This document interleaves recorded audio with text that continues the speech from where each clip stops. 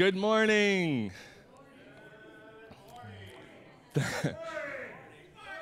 Thank you. Will you settle down? Thank you so much for joining us. We appreciate you being here, whether you are present or whether you are on live stream today. We welcome you and thank you for joining us. Before we get started with our worship service, as usual, just a few different announcements. First thing I wanted to mention is in regards to Christmas Eve service, 6 p.m., and we'll do a traditional candlelight service that evening, and so we invite you to come out for that, invite family and friends to that as well. And then the big thing that we have happening on site over the next, starting this coming Saturday, the 18th, is Festival of Trains.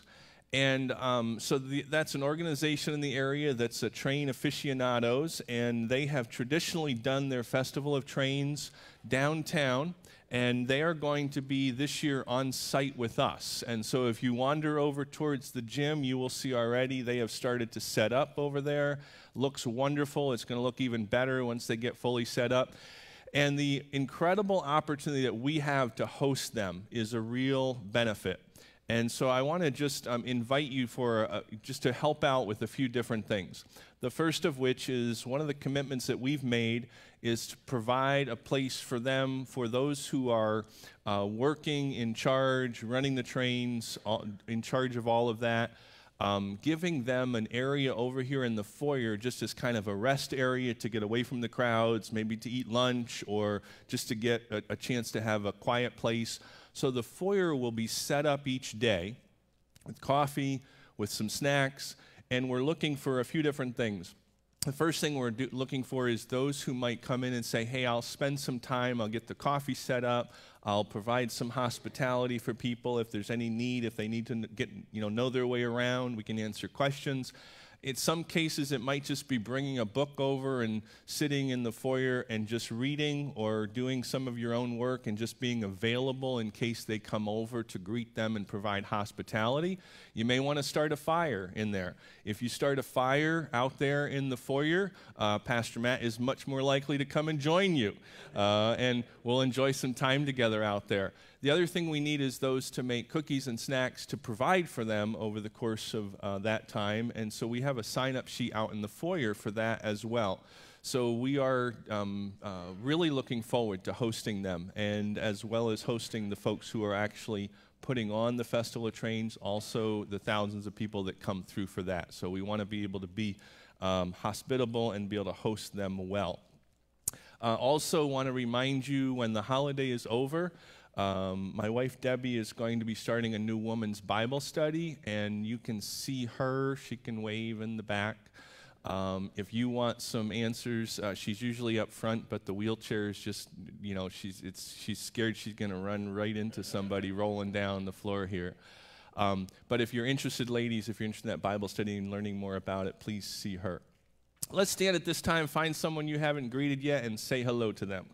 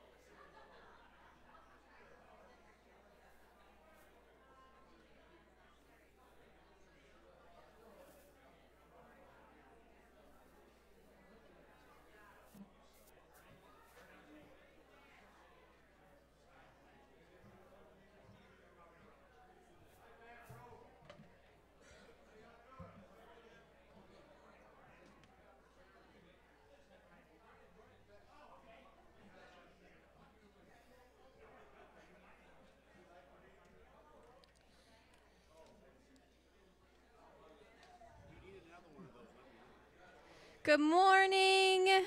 What a beautiful day to be gathered here together.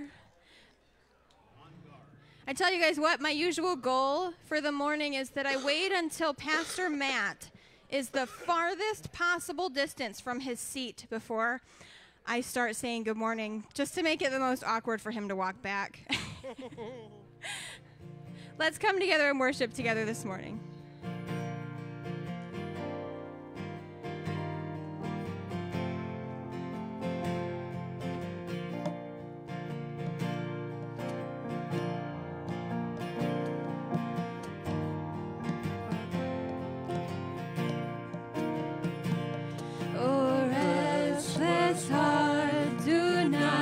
Grow weary, hold on to faith and wait.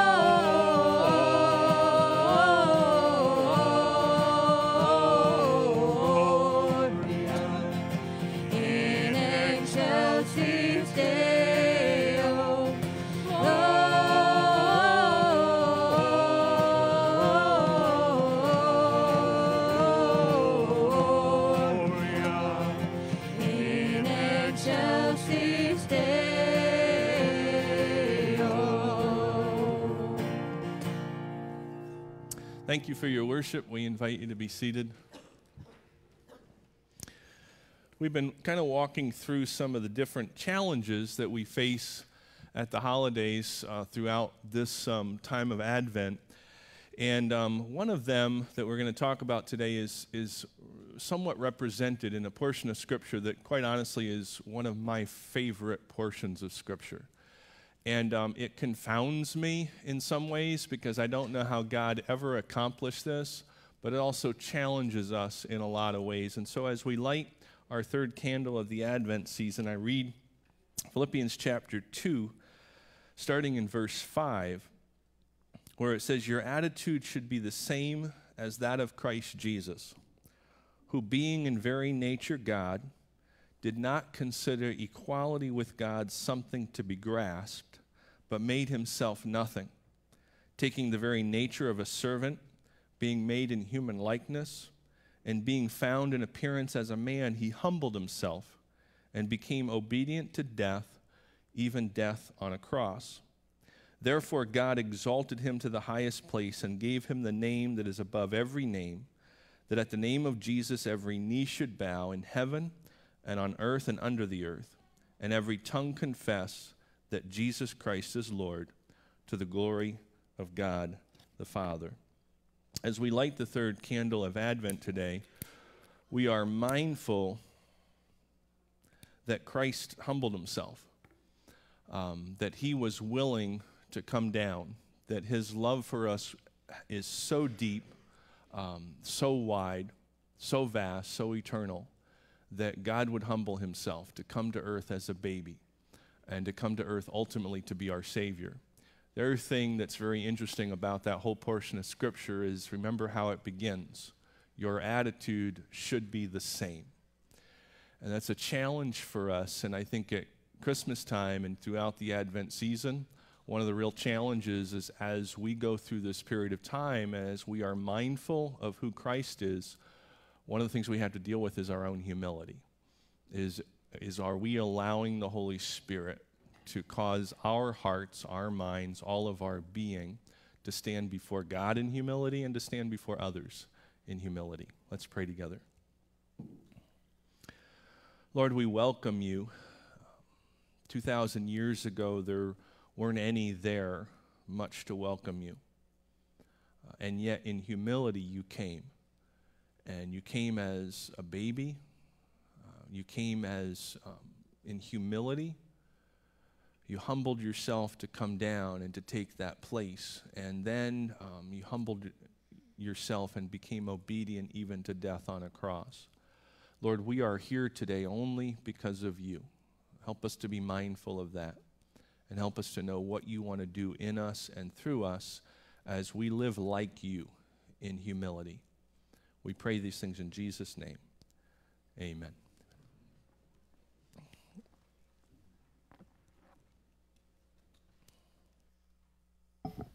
Good morning, everyone. Before we get started today, I would just like to remind everyone that our table is open to those who believe that Jesus Christ is their Lord and Savior. And in the event that you did not get the elements this morning, do have some extras here, so everybody has what is needed. Okay. So, before we begin our devotional this morning, I would like to start with Scripture. And it comes to us from John 14:12, and it states, "I'm telling you the truth. Those who believe in me will do what I do. Yes, they will do even greater things because I'm going to the Father." What if I told you all you have a great purpose and you have the power for that great purpose? Would you believe me? Well, it's true. You are. You have that power. You have that purpose. By Jesus' own admission, we can go and do greater things than he did. Whereas Jesus could only be in one place at a time, teaching about God's kingdom to one group at a time, God's people now spans to the entire globe. By the power of the Holy Spirit and the resources available to us, we too can have a greater impact when we all play our part. The Spirit guides us, it provides wisdom, it supplies our needs when we need them, and are called upon to do God's work. So what is God calling you to do? Regardless of God's calling on your life, accomplishing what God commissions you to do should be your priority no matter what. When you do this, you will be honoring God. According to Scripture, there are many ways to follow Jesus' footsteps or to achieve the greater things, as stated earlier. One way which I find to be very significant, and all can do it, is to be people in prayer. Through prayer, we can discern whom we must help and receive guidance on how we can care for their needs. God wants us to care for their needs of people, regardless of the risk, the objection from others, the condemnation from the world. Doing what is right is what God requires. Keeping in mind, people who benefit from our good works might ask, "Why did you help me?" This presents an opportunity to tell them how you've been empowered by God to help, and how great that is to share with people that you have hope as well. Keep in mind that it is very important to be connected to the power source, and that is the Holy Spirit, as it will help guide you, it will effectively serve you, and help you love your neighbors. Otherwise, it's easy to fall prey to sins that weaken us, leaving us unable to continue to do greater things. The psalmists remind us to live in the presence of God continually, and we will be protected, cared for, and provided throughout our lives. This stands true in Psalms 91, as it is filled with the goodness and the power of God, and reminds us that he faithfully works on behalf of those who love him. His promise, "Because he loves me, says the Lord, I will rescue him, I will protect him, for he acknowledges my name. He will call on me, and I will answer him. I will be with him in trouble. I will deliver him and honor him. With long life I will satisfy him and show him my salvation." Psalms 91, 14 through 16. I ask, what more could we possibly need in order to do his work than what was just read? As we come to the communion table, knowing that we have the purpose to fulfill and the power to do so, we also must remember the cross. That on the night that Jesus was betrayed, he took bread, he broke it, and with thanks he said, "Take, eat. This is my body broken for you." Will you please join me in the partaking of the bread?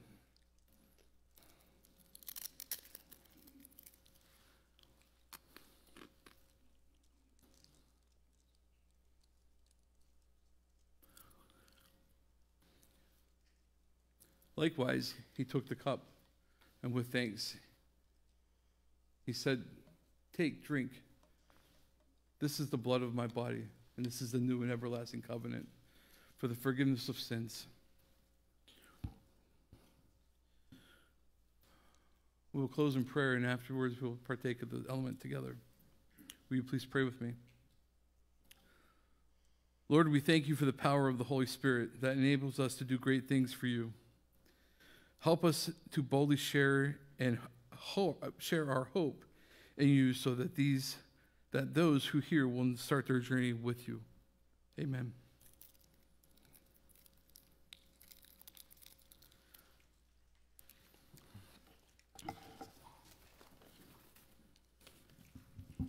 Would you please stand with us?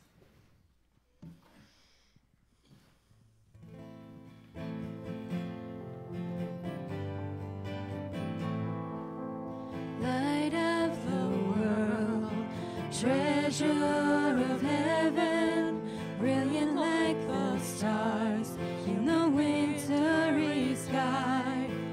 Joy of the Father, reach through the darkness, shine across the earth, send the shadows to flight. Light of the world, from the beginning, the tragedies lost time were no match for your love. From great heights of glory, you saw my story. God, you entered in and became one of us.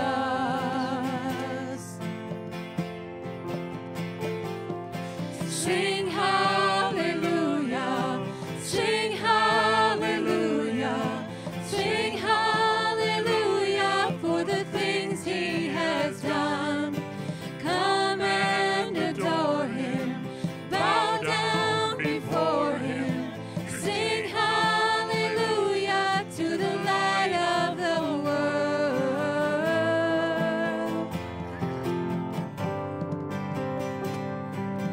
Light of the world, crowned in a manger, born for the cross, to suffer, to save. High King of heaven, death is the poorer, we are the richer by the price that he paid. Sing hallelujah, sing hallelujah, sing hallelujah for the things he has done. Come and adore him, bow down before him, sing hallelujah to the light of the world.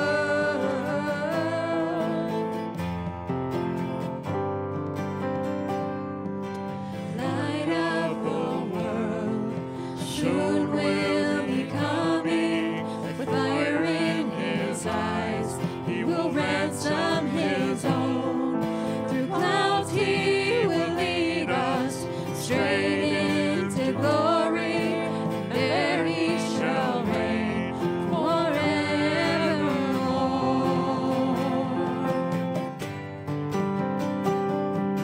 Sing hallelujah, sing hallelujah, sing hallelujah for the things he has done. Come and adore him, bow down before him, sing hallelujah to the light of the world.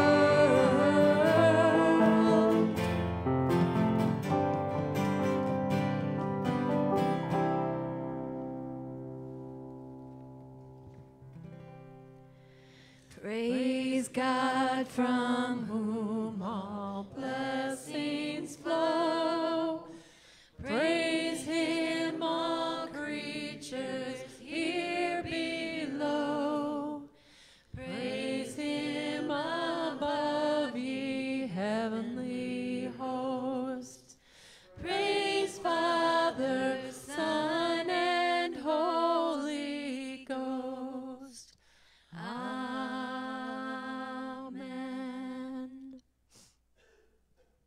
Amen. Thank you for your worship.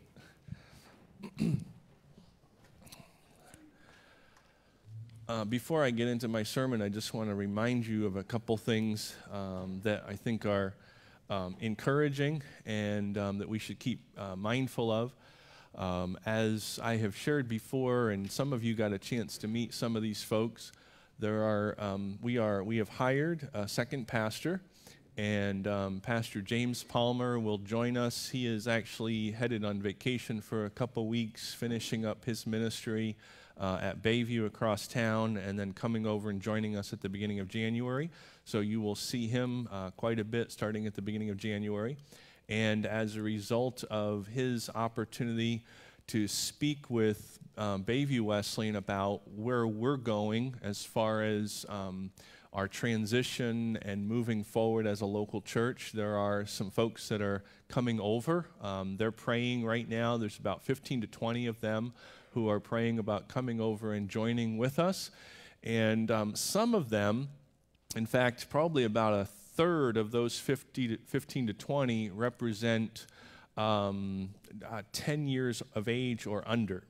And we have been praying for the ability to be able to get over one hump as far as moving forward a church, and that is reestablishing our nursery, reestablishing children's ministry.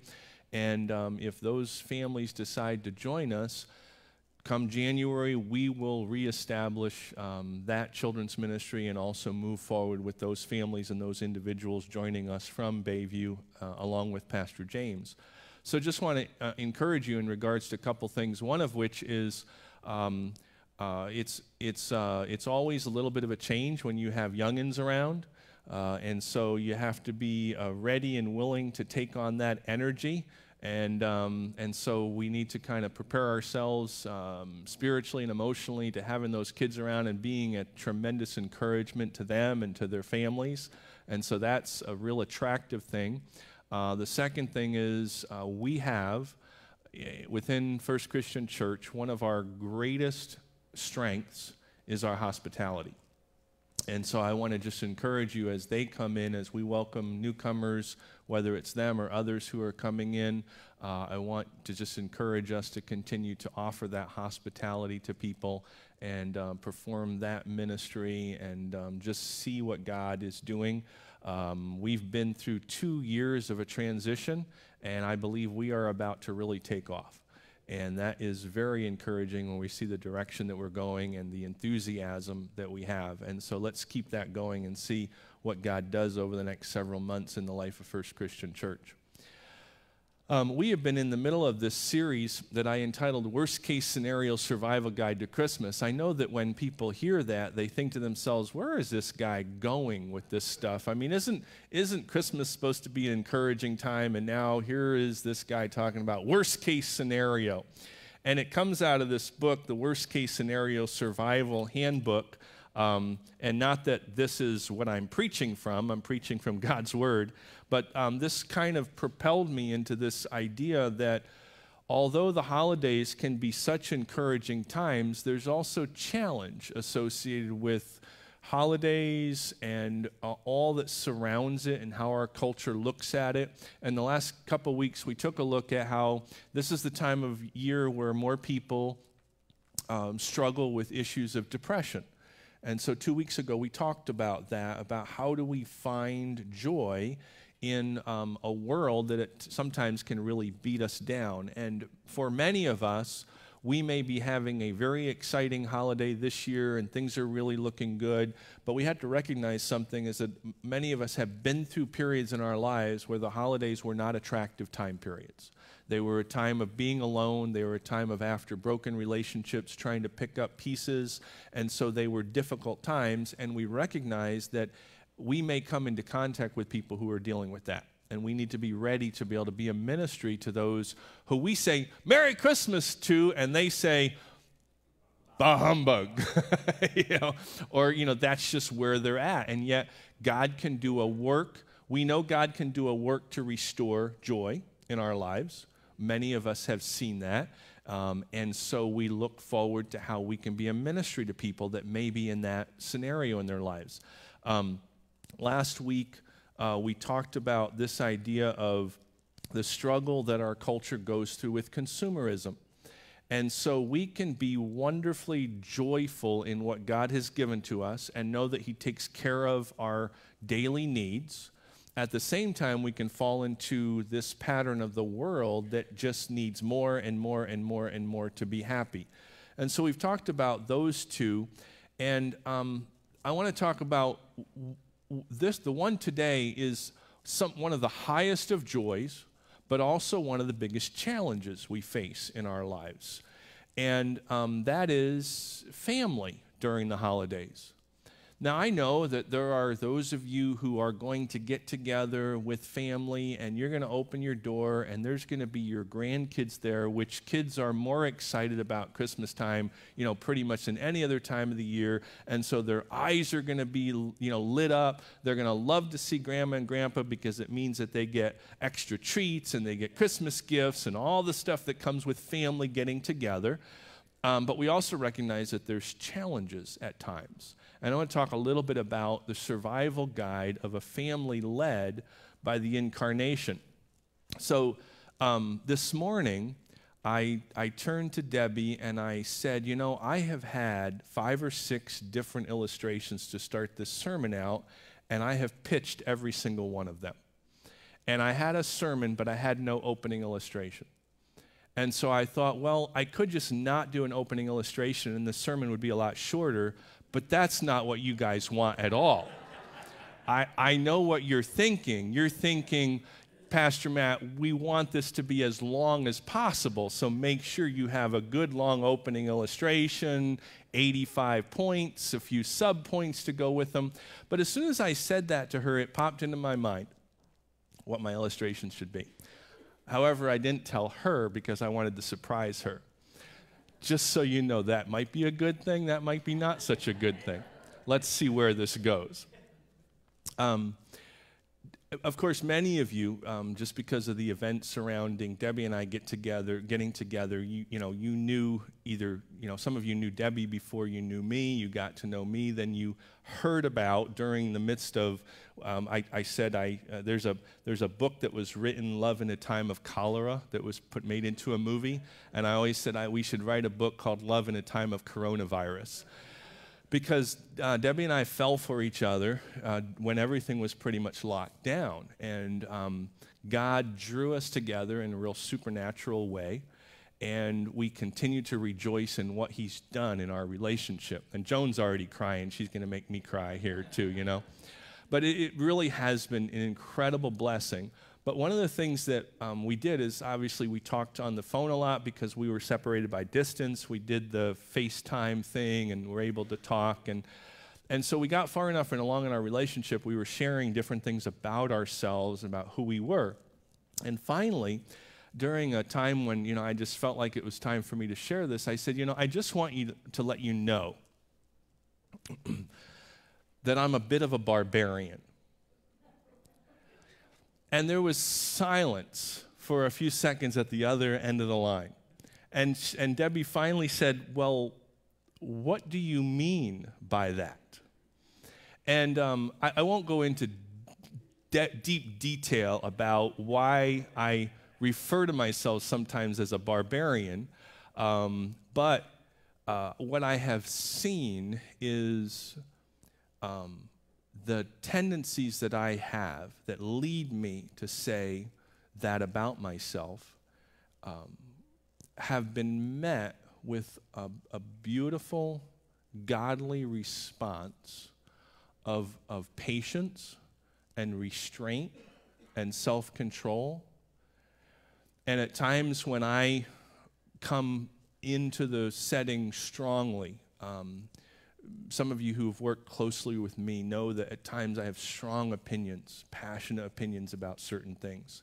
And of course, when you have a spouse that you love and you appreciate and you can share openly with, you tend to really just lay it all out there about how you feel and what you think and what you're going through at the time.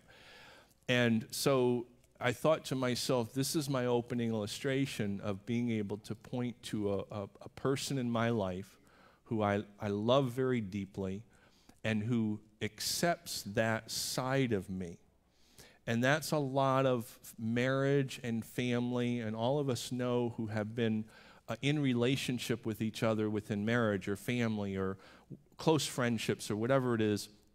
There are times when, as we get to know someone, we find ourselves saying, how am I going to handle this? How am I going to bear with this? And that can be in very little ways, from failing to put the toilet seat down, to big things that require us to be able to have, and the word I'm going to use today is the word forbearance. And I want to talk a little bit about this idea of a family and relationships that are led by Christ and empowered and directed by the Holy Spirit. There is going to be a strong level of forbearance because we have to figure out how to get along. And sometimes we're just not going to get along. And so what does that look like within a relationship? Jesus is the model of this, of one who lives a life of forbearance. And let me share with you, just if you look up the definition of forbearance, it just very simply, it says to have patient self-control and restraint. We live in a culture that oftentimes doesn't have a sense of self-control and restraint. That I think for years, the Victorian era of our culture was one of heavy restraint. You always really thought before you reacted, and you still see people who are, very a sense of, you're very careful the front that you put on publicly. Now, the unfortunate thing is just because that's the front publicly doesn't mean that that's the way they were acting behind the scenes. But the truth of the matter is now we live in a culture that really kind of just says, just let it all hang out there. Say anything, be anything, do anything. You don't have to worry about any restraint or self-control. Just act however you want, say whatever you want, write on the computer whatever you want for the world to see. And so the issue is, how do we come to a point where we have a godly forbearance, a godly patient self-control and restraint? The scripture I read earlier, Philippians chapter 2, that talks about this is the fact that Jesus Christ was willing to make himself nothing, to take on this essence of humility. Christ is our example of forbearance, this restraint and self-control. And I want to share a couple of ways about that. Is, if you can think about it, is Jesus gave himself in the Incarnation, and it required him to give up quite a bit. I mean, if you think about it, is the most powerful being in all the universe had to somehow spin himself into the form of a baby. That's tremendous, emptying, as the scripture says, emptying himself and being willing to not be God for a while. I don't even know how it occurs. That's why that Philippians chapter 2, go back and read it again later and just ask yourself, how does God even do that? How does God even just decide that I have all this power, I have all this glory, and I'm going to give it all up, and I'm going to come down and I'm going to become a baby? I'm going to place myself under the authority of my parents, under the authority of the world, and there's a tremendous amount of restraint and forbearance and self-control that takes place in him emptying himself of all that power and all that glory for him to come down. So he is the one who is our example in that. The other side of this that I think is important is to think about the amount of forbearance and restraint that Jesus had to have while he was on earth. Now, you and I both know there are people that just tick us off. I mean, it's just and you can make the list. In fact, some of my opening illustrations had to do with things like in the workplace. I told Debbie, I said, one of the ones I thought about was the poster that you probably saw years ago that said, how am I supposed to fly like eagles when I have to work with a bunch of turkeys? And just, it's just like, and you don't want to hang that up in the office, at your desk, but sometimes you're thinking it. Or the idea of the amount of forbearance and restraint sometimes we have to have when we're driving. And that was another one of the, and I've used that open illustration before. I told Debbie, I said, I can't use that one again. And here I am using it again. But it's not my opening one, okay? And it's just like sometimes we have to have a tremendous amount of restraint when we're driving. Now, just a reminder is sometimes other people have to have a tremendous amount of forbearance and restraint when we're the ones who are making the boo-boos and the mistakes. If we feel that emotionally, imagine what Christ himself felt like on earth with some of the things that the knuckleheads around him said and did.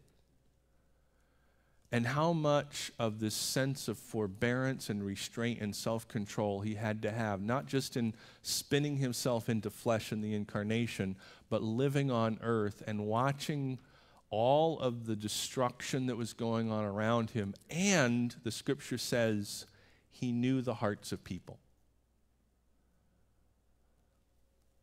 And can you imagine the struggle it must have been for him at times to say, I'm just going to hold my tongue here. Because there were a couple times where he really did let it out. And the woes to the Pharisees of Matthew 22, where he just really did give them a piece of his mind. And so Jesus is our pattern here of someone who had a tremendous amount of patience and self-control. Jesus had a tremendous amount of forbearance in his death, because the only one who put Christ on the cross was himself. It wasn't the Roman soldiers. It wasn't the Jewish authorities of the Sanhedrin. Christ put himself on the cross. That was planned from the very beginning. And we see that testimony of all through the Old Testament that there was going to be a Messiah, and that Messiah would sacrifice himself. And so here Christ is, who literally said, right at the time of his arrest, he turned to Philip and he said, don't you know that I could call down legions of angels at this moment? And I won't. And the reason he didn't is because, and this is where forbearance finds its home. Forbearance finds its home, self-control and restraint finds its home in great love. That's why we have self-control. All of us have been around family members, and especially if we've raised kids and have grandkids around, where sometimes they just, as kids, they open their mouth and they say something, and you just want to react. And sometimes you just have to be able to say, my love for this person causes me to refrain. And that's exactly what the testimony of Christ was. Why did he refrain? Why did he have that self-control, that restraint, that forbearance? It was because of his great love for us. He came down in the Incarnation that we celebrate at Christmas time because of his great love. Scripture is clear on that testimony. He healed, he delivered, he ministered, he taught. All the things he did while he was on earth, he did out of his great love. He could have called 10,000 angels down, and what would have happened? The cross never would have happened, and we would not find our salvation in the cross. And it was his great love that restrained him and that ultimately caused him the self-control to be able to go to the cross. So when we have Christ as our example, how does the Holy Spirit grow us in forbearance? So here's the interesting thing is I shared with you what the general definition of forbearance is. So if you just typed in definition forbearance and you popped up, I shared with you that general definition of forbearance, and listen to it again. Patient, self-control, and restraint. If you look up the fruits of the Spirit, there are 9 that are listed. And the simple definition for forbearance lists 2 of those fruits of the Spirit. So the interesting thing is, in the English language, we've chosen a word that means this kind of restraint and having self-control, this forbearance. And when we define it, we use two of the fruits of the Holy Spirit to define it: patience and self-control. And so it's the Holy Spirit that teaches us forbearance, teaches us self-control, teaches us restraint. And the truth of the matter is when life is down and dirty and we get together with family for the holidays, there is the fruit of the Spirit of joy and the fruit of the Spirit of love. And it is, family life is at its best when we just have that love and that appreciation and that joy, and we're around the table, or we're enjoying a football game on TV together, or we're playing some games, or we're just having conversation over coffee. The fruits of the Spirit of love and joy are what we all want when it comes to holidays and people getting together. But we also realize that there's a reason why the Holy Spirit gives us the fruits of the Spirit of self-control and patience. And the truth of the matter is sometimes we just annoy each other. That's a little part of the idea of when I tell people that sometimes I can be a little bit of a barbarian. Sometimes I'm just going to annoy you a little bit. I'm sure I've done it to one or two of you already. By the time I, leave here as your pastor, I will have done it to 3 or 4 of you, I'm sure. All of us have that ability to have a relationship that at times just feels like soft cotton against our skin. And just that love and that joy and that warm appreciation of I have in my home, on my half of the bed at night, what I refer to as my blankie. My blankie is a Hudson Bay 100% wool blanket. Back in the day when they really made wool blankets good. And what do you refer to it as? Me cocooning. I cocoon when I sleep. And the reason is because I just want something wrapped around me tight, and that love and that joy at Christmas time is like cocooning in and just having family around and how appreciative of it. But every once in a while, we feel like our relationships are like sandpaper. And that doesn't feel all that great. And sandpaper is needed for certain jobs, but we certainly aren't going to use it to cover ourselves, snuggle up with. And the worst thing in the world is to be using sandpaper and to slip and then to rip your knuckles right over that sandpaper. And so from an emotional standpoint, sometimes our relationships are like ripping your knuckles over the sandpaper. What do you do with that? How do we survive that sort of thing? So what I want to tell you is family is the consistent crucible where forbearance is forged. And this is the one thing, if you're going to take away just one thing, it's this. Is family is the consistent crucible where forbearance is forged. The crucible is where the blacksmith or the people that are, melting down metals, working with something that requires a tremendous amount of heat to be able to melt, is that crucible is heated to an incredible temperature. Scripture often uses that metaphor, crucible, for where sometimes our faith has to go, into the crucible, into the heat, into the fire.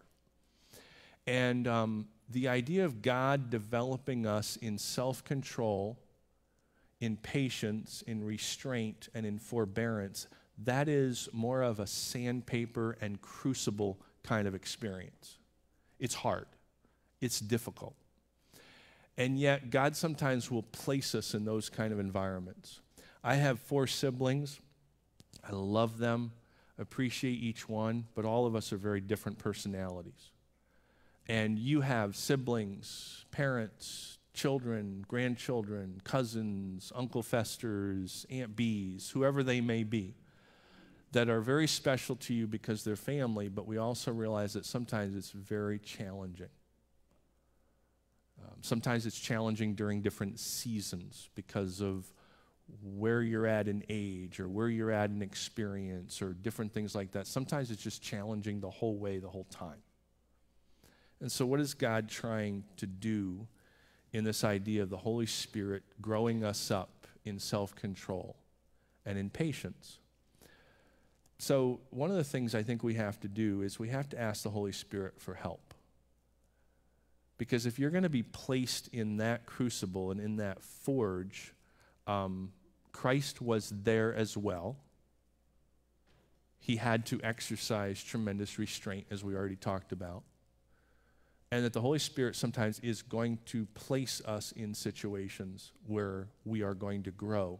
You can't grow in patience and you can't grow in self-control unless we are placed in circumstances and situations that require that patience and that self-control. So the first thing is we need to ask the Holy Spirit for help because we are going to be in those circumstances. Maybe you're not today, but you probably could point back to a time when you were in some family relationship in the crucible of trying to figure out how do I exercise self-control and restraint.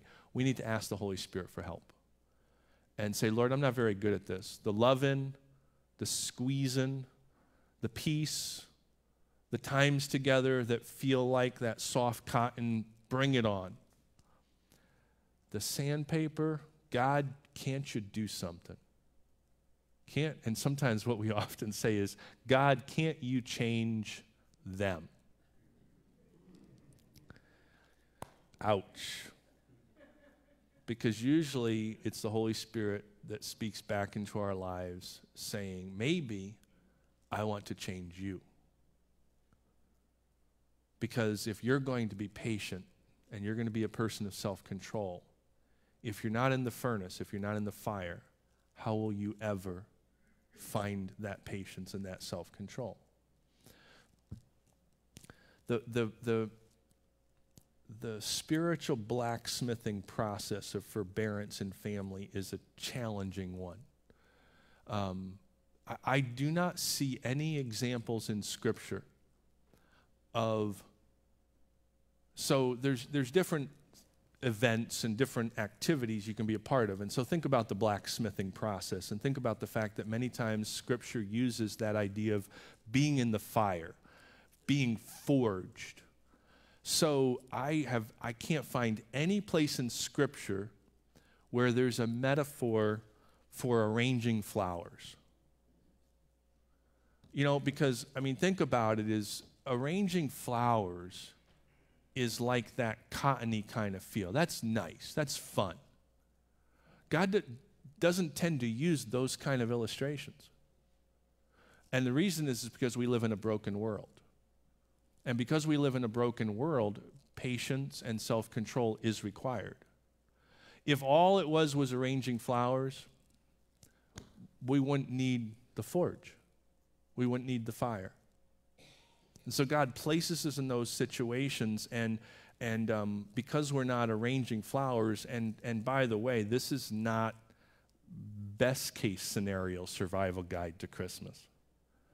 This is worst case scenario. Because the truth of the matter is, when the best happen, when we're arranging flowers, when the love and the peace is happening, that flows so naturally, and it's very welcome. When God decides to place us in the forge and in the fire, He's doing something in our lives. He's doing something in our hearts. He's doing something in our minds. He is working out our salvation and allowing us to become more Christ-like.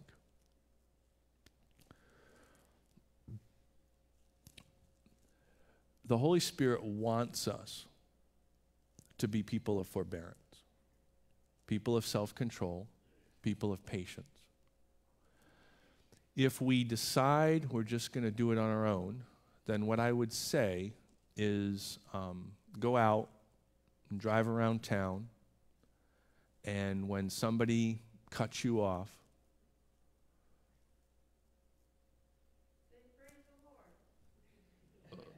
when somebody cuts you off, you go ahead and lose control. If you don't want the Holy Spirit working in you, then go ahead and lose control.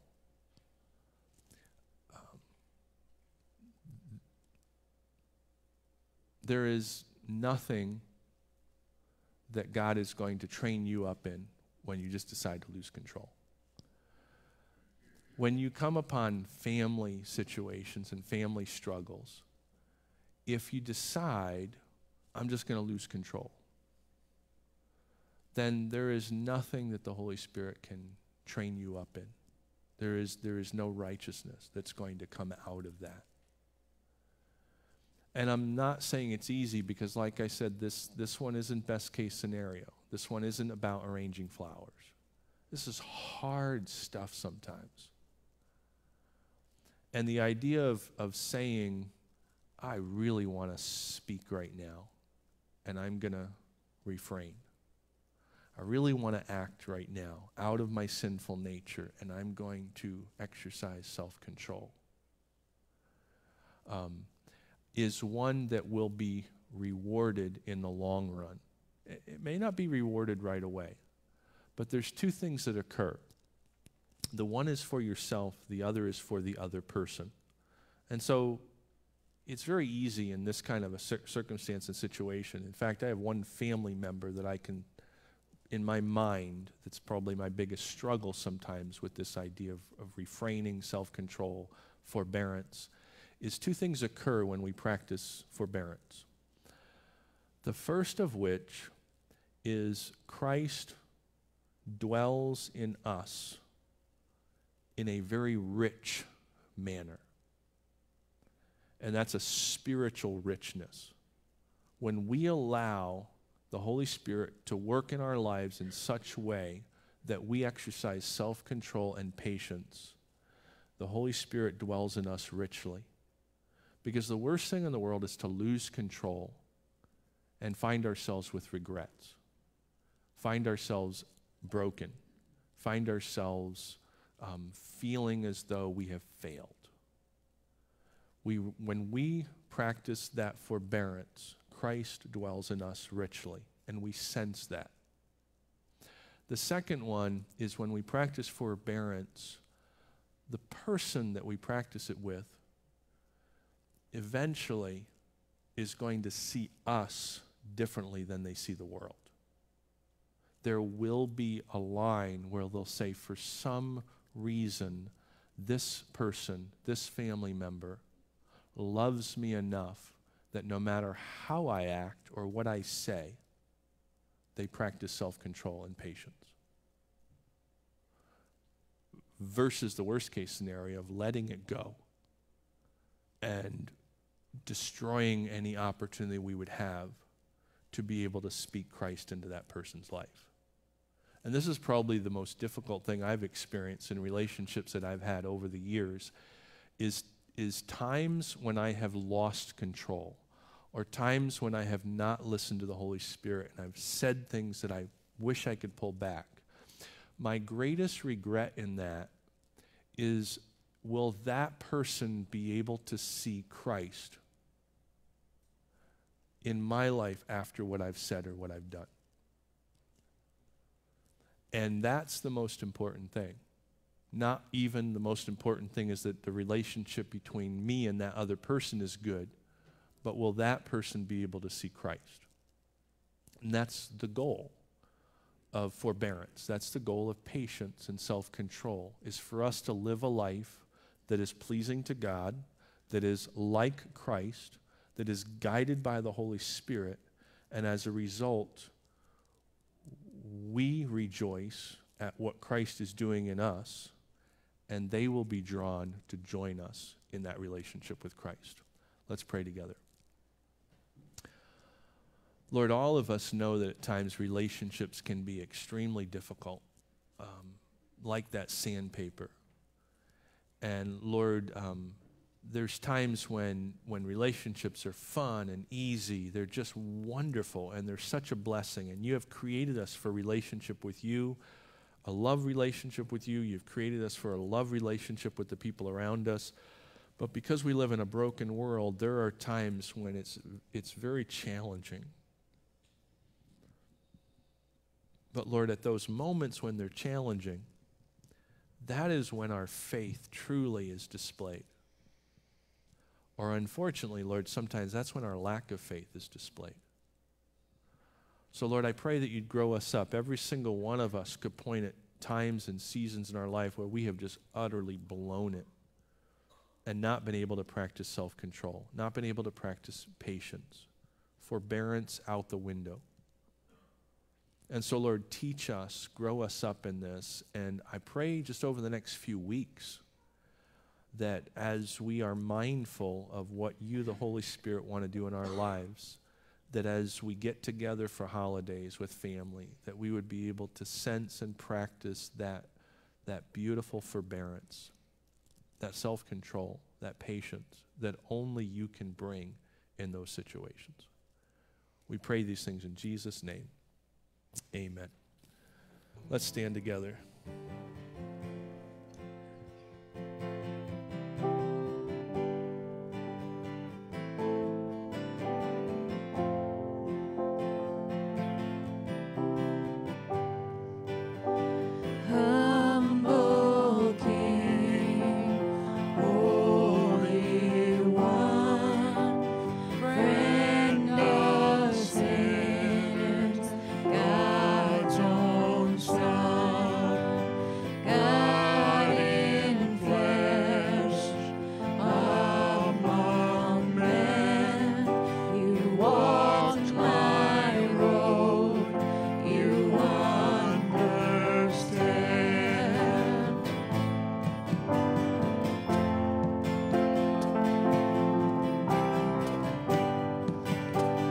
You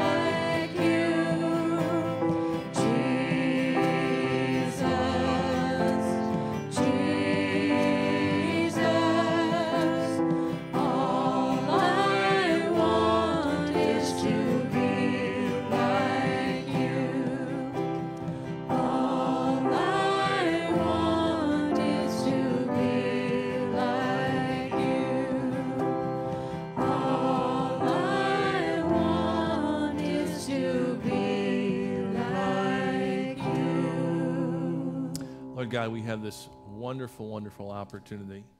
You created family for a purpose.